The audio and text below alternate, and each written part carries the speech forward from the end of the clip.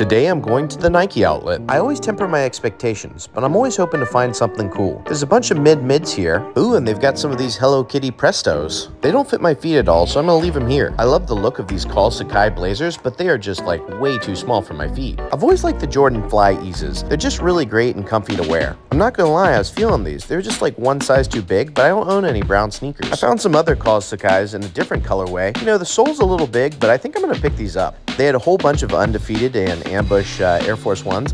Didn't dig the colorways, but I like the risks. I saw this box and it was super intriguing, so I opened it up and it was an Off-White sneaker. One of the post-humorous ones, but it's interesting, but I don't think I'd ever rock this. I was kind of digging the sneaker, but it was totally giving me 90s Men in Black vibes. I remember checking these out on the sneakers app. I ended up passing, but they're neat to see in person. I've never rocked an up-tempo, but I've always kind of wanted to. These are a bit of a statement shoe, but I'm glad I picked them up.